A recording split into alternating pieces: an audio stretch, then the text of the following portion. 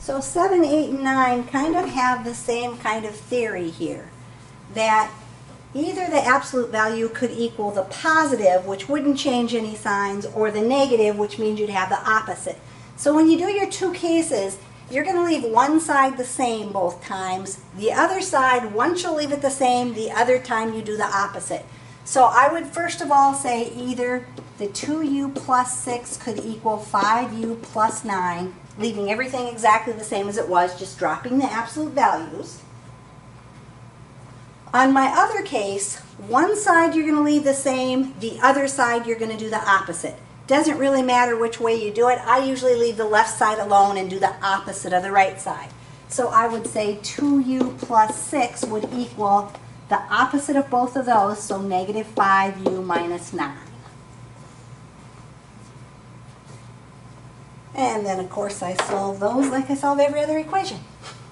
So I'm going to go ahead and subtract my 5u to move it over and subtract my 6 to move that to the opposite side. So 2 minus 5 gives me negative 3u. 9 minus 6 is 3. And when I divide, negative 1 is one of my answers. Now sometimes we will get fraction answers and sometimes we'll get ones that don't work out. But in this case, I've got one answer doing the other one. I am going to add my 5u and subtract my 6. So 7u equals negative 15. Here I've got a fraction.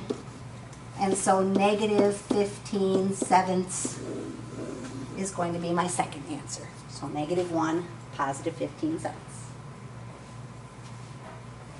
So in these ones where you have absolute values on both sides, you're always going to do two cases, they'll call them, two separate problems to solve.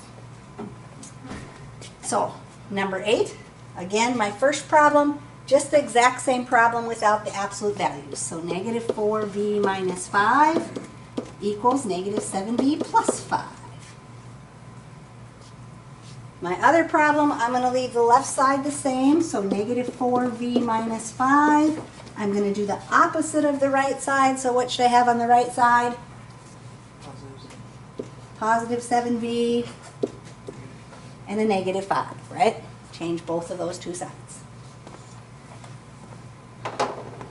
So, solving that, I am going to go ahead and add my 7v and add my 5, and I would get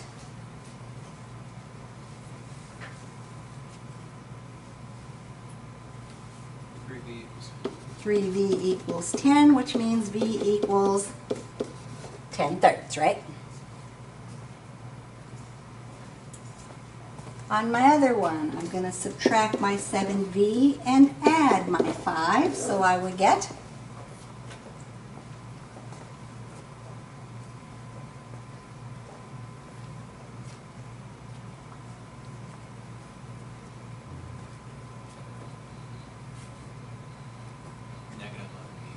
negative 11v equals 0, right?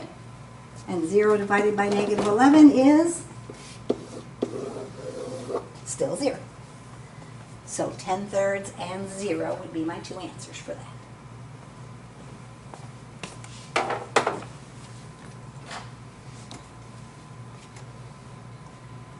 So number 9, if I'm going to write down my two equations, my first equation would be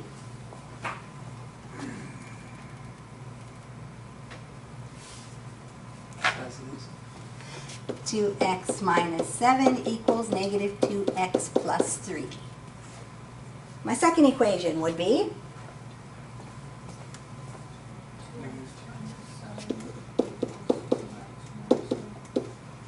2x minus 3, right?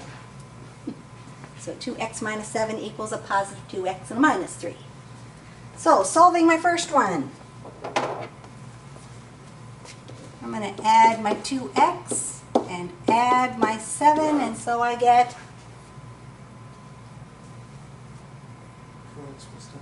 4x equals 10, and so when I divide by 4 and simplify my answer, x is going to equal 5 over 2.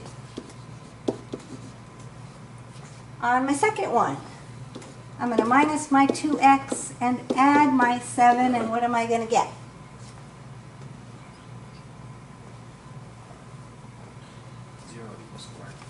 0x equals 4. And what happens when you do 4 divided by 0? It's not 0. It's a math error. It's undefined. So in other words, this would give you a no solution. So in this case, instead of getting 2 answers, you're just going to have the 1 answer. You'll just enter in the 5 halves that we got in the first problem. So that will happen on occasion, where you have one where you get 0 x's and get something that's undefined.